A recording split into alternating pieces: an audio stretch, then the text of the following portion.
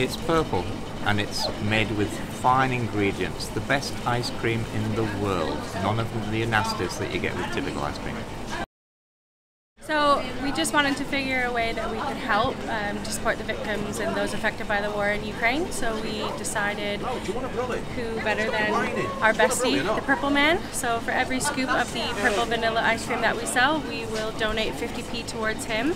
We started last week and it's already gone fantastically well, I would say. Sold out twice in 1 week. I think to find the right color, just to obviously match Purpleman, yeah, it was a trial and error. We don't use food coloring, we use beetroot powder.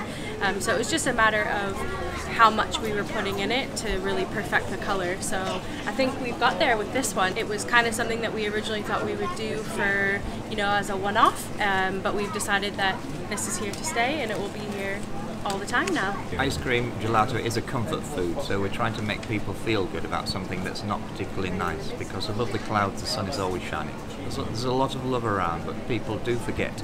So maybe we need something like ice cream to remind them that love is still required in Ukraine.